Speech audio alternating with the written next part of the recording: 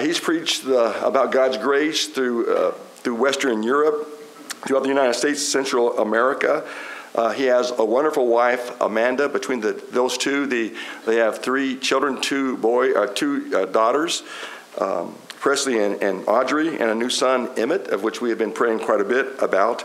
Wesley has a true passion for the Lord's church and for people. It's not something he just preaches about. It's something that he truly tries to live. And so we're excited about hearing what he has to say to us this afternoon as he preaches to us the Word of God. All natural, 100% salvation. Wesley.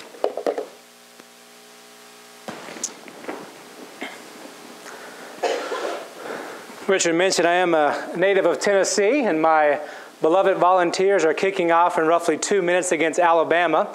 But luckily this year, the entire year, we played terrible in the first half, so he scheduled this perfectly. I can preach during the first half and then watch the comeback in the second half when our sessions today are over and finished with.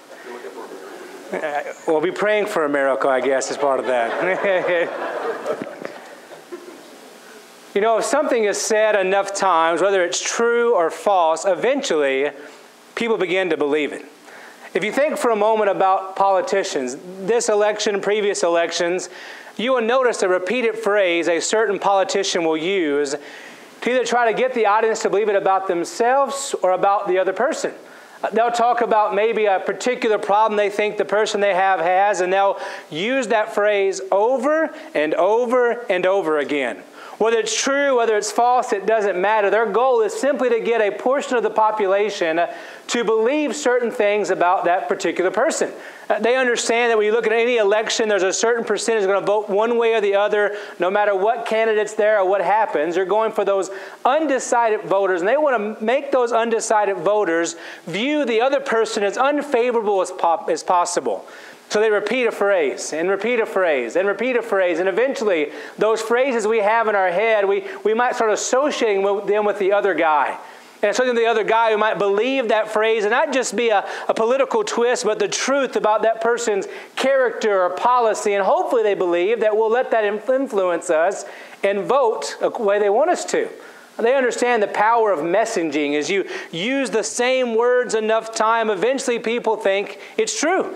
PR firms are paid a lot of money to get messaging right.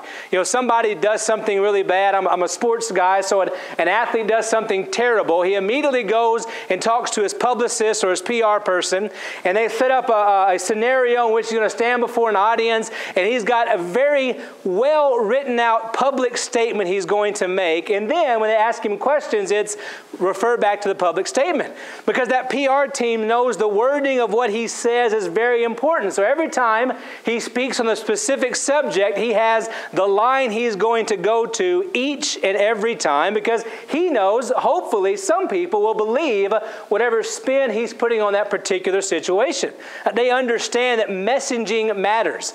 If you're a Cubs fan, this is the year you have hope for maybe a World Series, but the Cubs for the longest time were marketed as the lovable losers. You had a team that lost every single year, but yet had a full stadium at Wrigley. People would come and watch their games. They have WGN to broadcast, and they had great ratings because it was cool to like the Cubs. I mean, it's okay. They're the lovable losers, and who wants to stop rooting for somebody that's so lovable, right? And so they marketed themselves as being, this is a worthy product.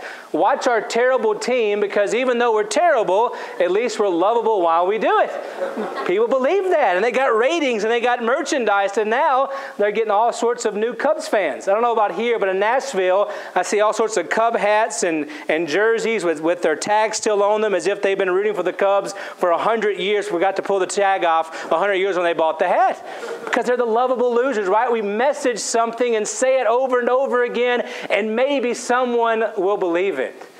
That's true with regards to religious things as well. You know, certain people use a phrase enough time and they confuse enough folks that they begin to believe that the phrase is actually true. And one of those is this phrase, and maybe you've heard it before: all religions lead to the same God. And by that they mean that any sort of belief you have, any sort of faith you have, ultimately leads to the same destination. So why do we argue so much about which one is right? Now that can be with regards to the numerous different expressions of Christianity, but also to the world religions. They say, why are we arguing? Religion all has the same basic teaching and they all lead to the same God. Now, if you think through that statement, even for a brief minute, you see the issues with that sort of thinking. But I want you to see that it's said often enough that people begin to actually think it's true. In fact, I've talked to individuals who we've had discussions who didn't grow up in church and really haven't had a background in any sort of religion thing. And we'll discuss what I do. You know, normally I get a haircut the same place with a different person, and they'll cut my hair, and they'll talk about their weekend sort of escapades. And sometimes it's not really Christian stuff they talk about. And eventually they ask me, so what do you do for a living? You almost you almost feel bad. You're like, well, I preach. And they kind of change their subject, and they say, well, I don't go to church very often, but you know, I really think all these stuff we're all going to the same place, so we need just to stop arguing about this sort of stuff. Now, the barber shop, when the lady is cutting my hair, it's not the best time to argue with somebody about religion. I've had bad haircuts. I don't want to make them worse because I got an argument at the time of my haircut. But you do stop for a moment and you think that person has never thought that through for even a moment. Because if they had, they would understand the ludicrous nature of that particular claim. Think for a moment about the major world religions that we know of. Think about Hinduism for a second. You know, all religions lead to the same God. Most religions can't even agree on who or what God is. Hinduism says there are numerous gods and goddesses. A friend of ours is from India, and she is a practicing Hindu, and we've been studying the Bible with her, and so she believes she's both a Hindu and a Christian, which kind of fits her viewpoint, because in Hinduism, you just have lots of gods, so Jesus has just added to her stack. So I go to her house, she makes this Hindu meal for me, Indian food, white guy, Indian food, did not turn out well the rest of the next week, but we ate the food hotter than I wanted it to be. But she takes me back and says, I want to show you this cool thing in my bedroom. And again, she's from the mindset that all of us are the same. And we go into a guest room, and for the first time in my life, I saw a real idol. Like one of the things where it's a statue and you've got candles burning to it. It was her idol of Krishna. And she was telling me about the God that she worships, and she talks to him, and he protects their house. And I stopped for a moment and thought to myself, that's not the same God I serve. You know, every religion leads to the same God, but her religion doesn't. Think about Buddhism for just a moment, the big religion there. We've got a Burmese family who are actually a whole Burmese congregation within Woodson Chapel. They got rooted out of Myanmar, Burma, because of the Buddhists, the radicalism there, and they moved to the United States, ended up in Nashville. We've been able to take them in, converted a good portion, have a little worship service that they're a part of, and they talk about Buddhism. Well, Buddhism's God is no God. There's really no God. It's just this higher sort of evolving of yourself into eventually you become a part of a greater consciousness. But yet we live in a world that says all religions lead to the same God. Or you got humanism that basically says you are God, just self-actualized to the point to where everything's what you want it to be and you're a God yourself. Or you got Islam, the other major religion of our world, that their God Allah and the God I serve aren't the same God. And you hear the ludicrous nature of such a statement. But if something is said often enough and over again enough, eventually people start to believe it. And eventually these people start to believe it so much so that whenever someone says, Jesus is the only way to salvation, that particular statement doesn't merely just become a statement someone makes, but an offense to the very thinking of the culture of the day. Let's think for a moment that Jesus has some sort of exclusive claim to salvation in a multicultural world. Seems to be an outdated sort of mindset from a bygone era.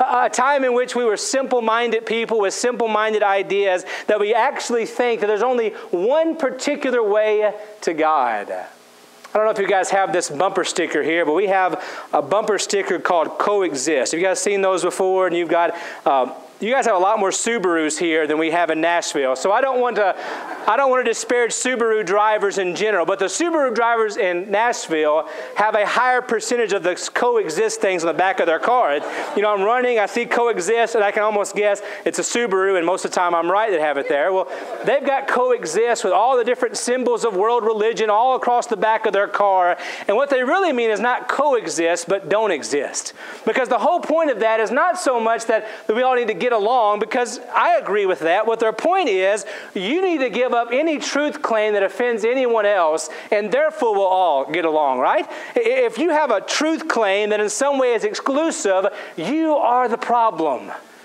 That's the world we live in. We don't have to try very hard to be offensive in our culture. Now, some Christians are very good at being offensive, and they try a lot harder than I think they should, but we don't have to try very hard to be offensive in a pluralistic culture, because our basic message is a message of hope, but a message that says the only way to salvation is Jesus. That there's no other way that anyone can find their way to God and relationship with God except following Jesus. Now, I'm not old enough to talk about the good old days. 10 years ago, I was playing football in South Dakota. That was the good old days for me.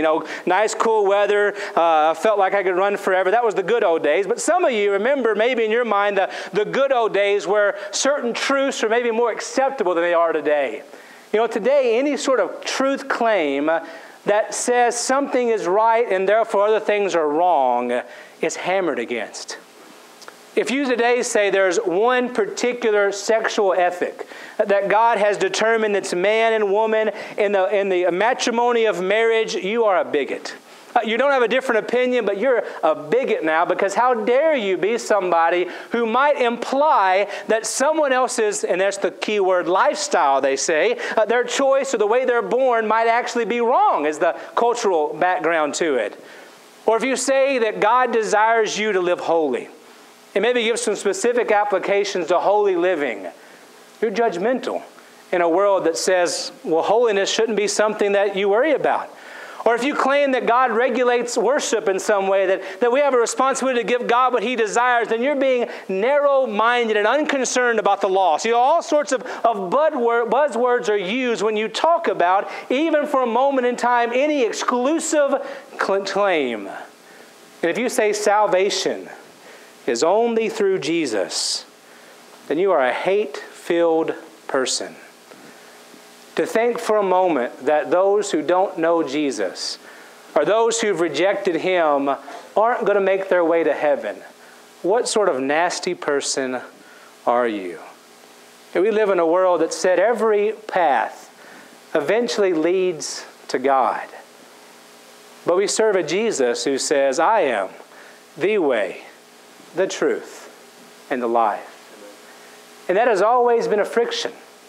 There's never been a point in the history of the church where that particular statement hasn't ruffled the feathers of the culture of the day. And there are reasons people reject Christianity that I think are our fault. There are some things that Christians do that hurt the witness of the gospel. But there are some people who reject Christianity because they don't want to be a part of a group that they view as exclusive, no matter what Jesus says. They reject the truth claims of Christianity because in their mind to even assume for even a moment that there's one way really doesn't work. No, we want our religion like we want Burger King. The have it your way religion. If you are a teenager, close your ears, but let me share a teenage story for a moment. 15-year-old Wesley used to enjoy on Friday nights after football games to get in his car with his buddies and drive to fast food restaurants and order food of a different fast food menu's restaurant. So Burger King's slogan is, have it your way, but I know from experience that's not true. If you pull up to Burger King and you'd say, I'd like a Big Mac, they will say, sir, we don't serve Big Macs. If you ask for a 12-count extra crispy, they'll again say, sir, we don't serve extra crispy, we have chicken nuggets. If you ask for Taco Bell, they will politely ask you to leave the drive-thru because they're not going to give it to you. Now their slogan is what? Have it your way. You should be able to go to Burger King and I should have it my way, any way I want it, right? I should get a taco or chicken or whatever it's supposed to be. I should have it my way. And if you go to Burger King and you say, you know what, I want a Whopper and I want French fries and a drink, but I don't like your price. It's a little bit too exclusive, right? I want something a little cheaper. I say I'm a very frugal and cost-conscious individual. If my wife was here, she would say I'm cheap. And so I'd say, you know what, that burger, I know it's a $1.99 menu, but can we go cheaper? They're going to tell you, no, that's the price that we have. See, even the restaurant chain that says you can have it your way is exclusive, and when it actually comes time for you to have it your way. But where again, the exclusive claim that Jesus is the 100% only way to salvation has always caused ruffles in our world. Acts chapter 4. You've got the story of Peter and John preaching the gospel.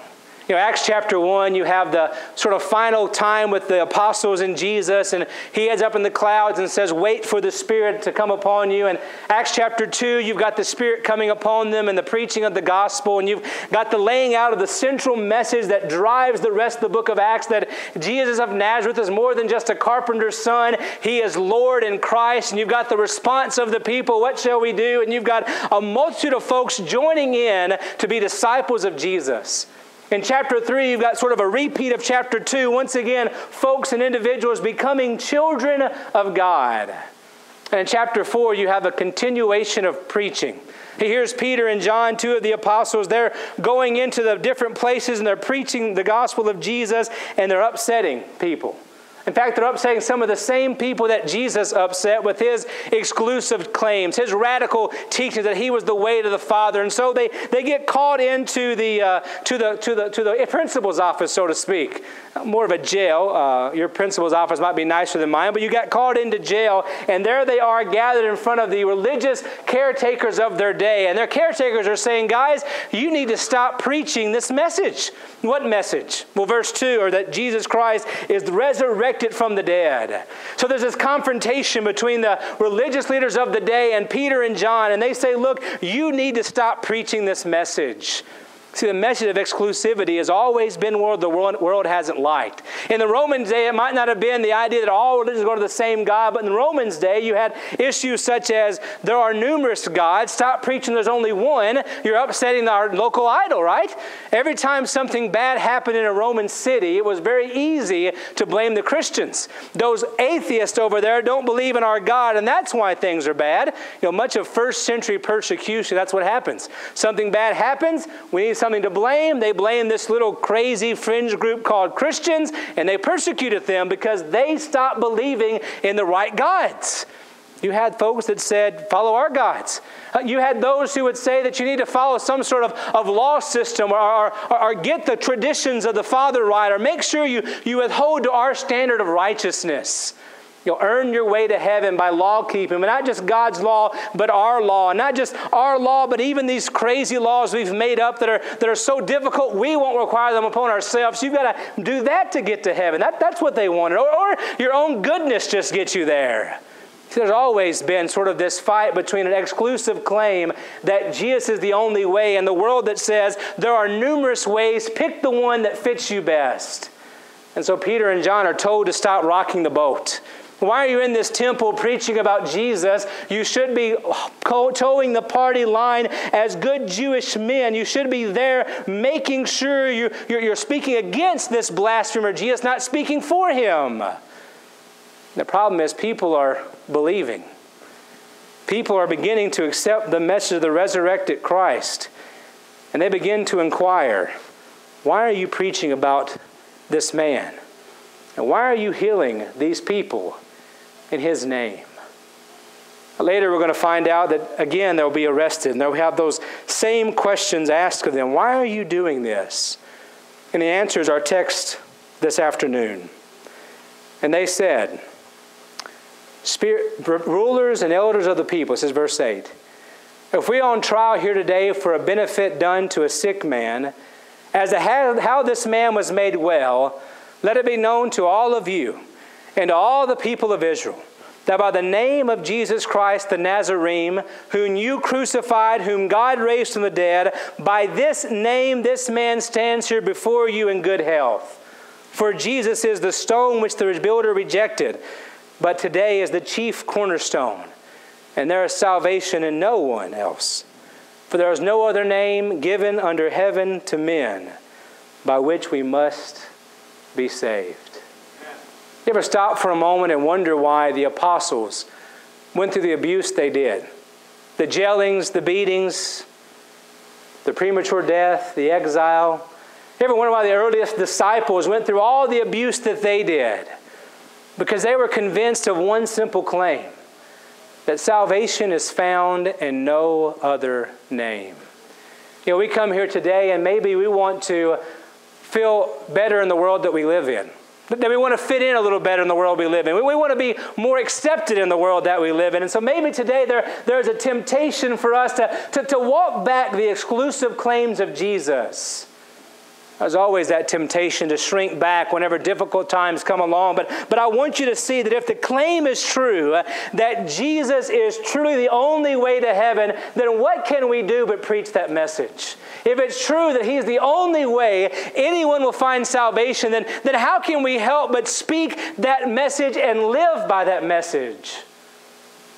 You know, in John chapter 14, it's Jesus Himself who makes the statement that I am the way, I am the truth, I am the life, and no one comes to the Father except through me. You know, Jesus was the most inclusive of any man you'll see. Read the gospel accounts and look at the types of people who come to Jesus. It's not always the religious people who had their life in order. It's not always the well-to-do that are coming to Jesus. It's those people who are rejected by society.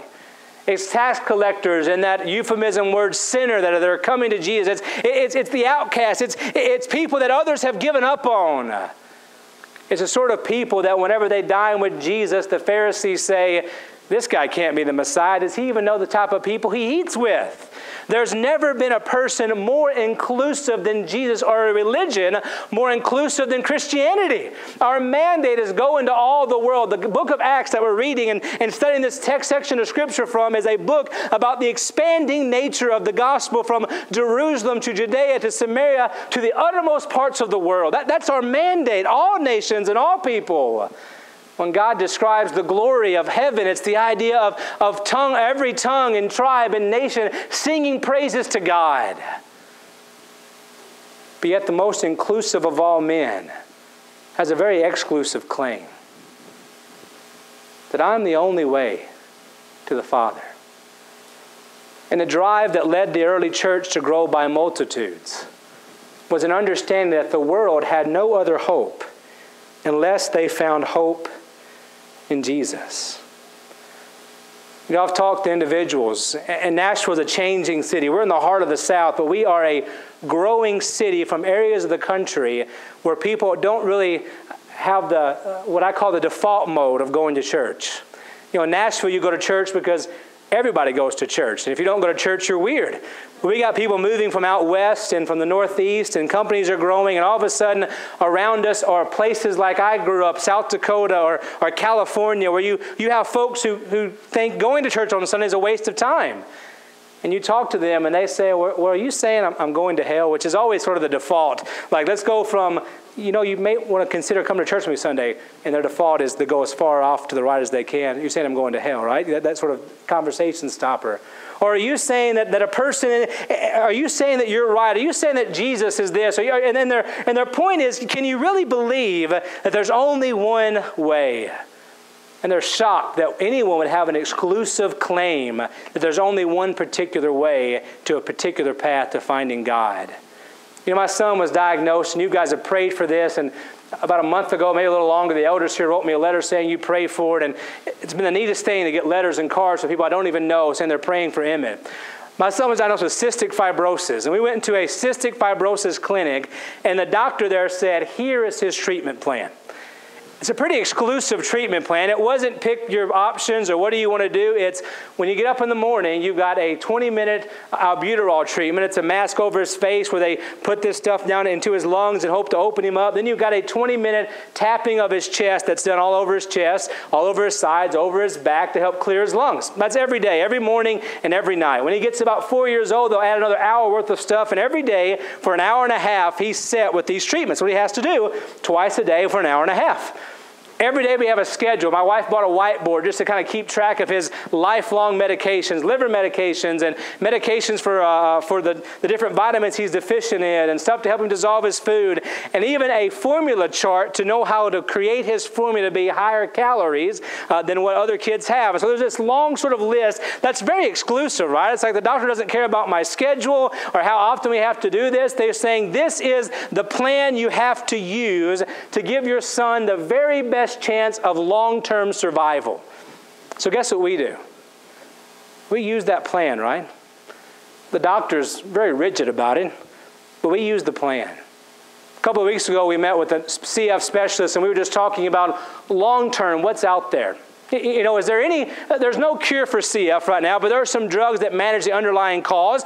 None of them would work for my son at this point. So we asked him, is there something out there? And he named 3 or 4 companies and said, we're working on stuff. He's a part of the bigger foundation, and we're working on stuff to hopefully one day have a pill that my son can take that replaces these therapies and deals with the underlying issues that he has genetically.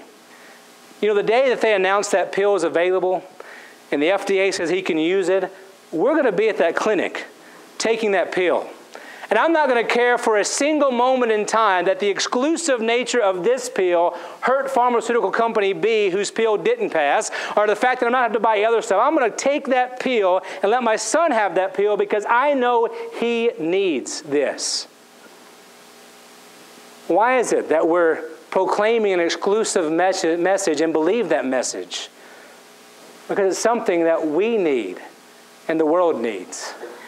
Peter and John will face all the persecution that life has to offer because they're convinced that individuals need Jesus for salvation. And that's maybe the key idea here for just a moment, that each person needs salvation. You know, we use that word often, and sometimes we use words so often they lose their meaning, but do you grasp for a moment what's being said in a text like Luke that talks about salvation is found in Jesus? Do you grasp for a moment exactly what's being across here, that God is saving us from our sin and ourself and our own destruction, that God is cleansing our conscience and making us new? Do you grasp the magnitude of what it means to be saved?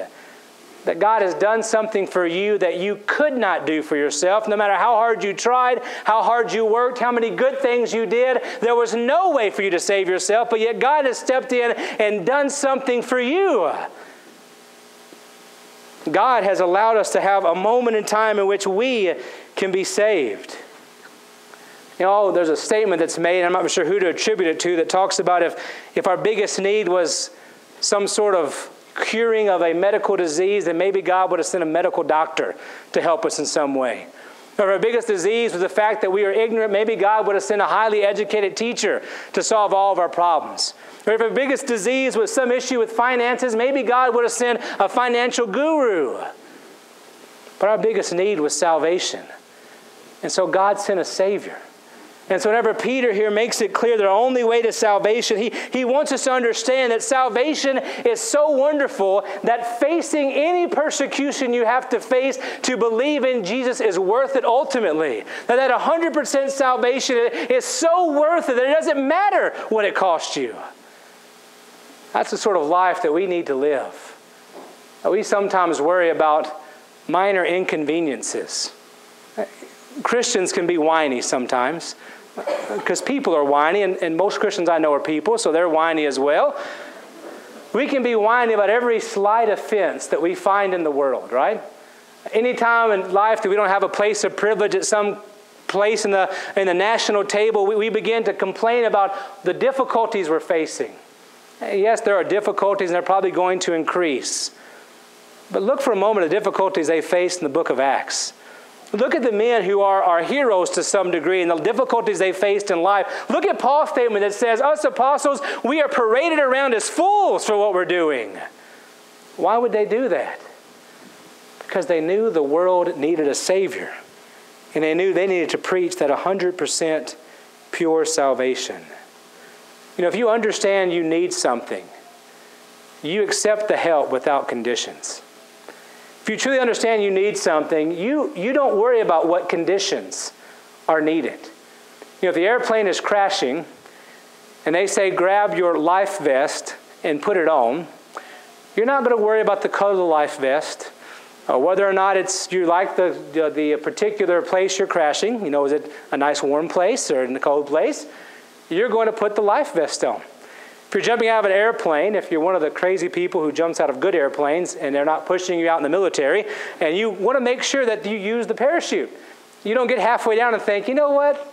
I didn't like this parachute. It's somewhat burdensome. It's too hard. It's too restrictive. Let me take this off. No, you open the parachute.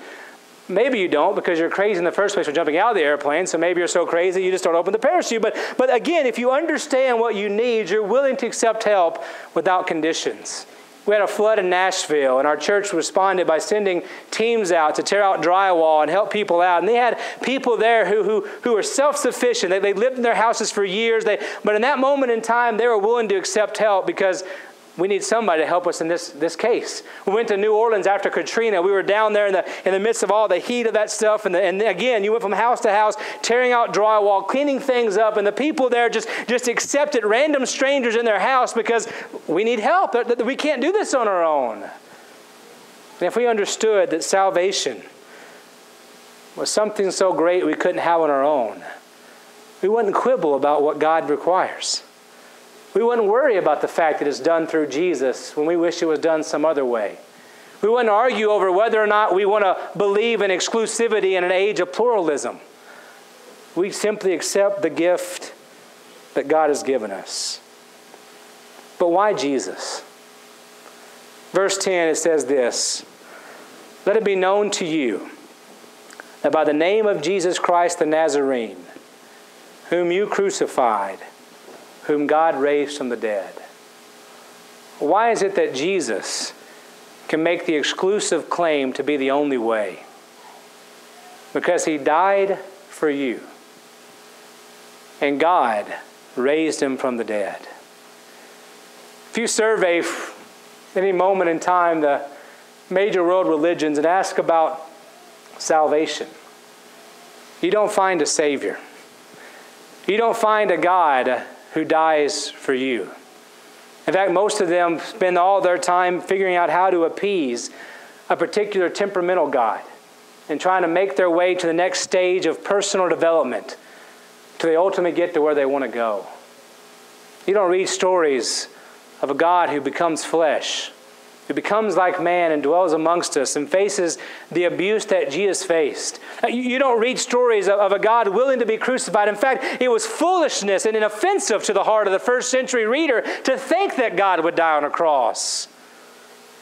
But since Jesus died, and more so, yes, he was raised, he can make the claim. If you want to make a counterclaim to the argument that Jesus is the only way to salvation, then make that claim after you've been raised 3 days after you died, and I'll listen to it. Make your claim after you've been seen, after you've died by hundreds of other folks, and then I'll listen to your claim. But until your body is no longer in a tomb, and you are resurrected walking amongst us, then don't make a claim that there's any other way to salvation but to Jesus. Verse 12, as we conclude here.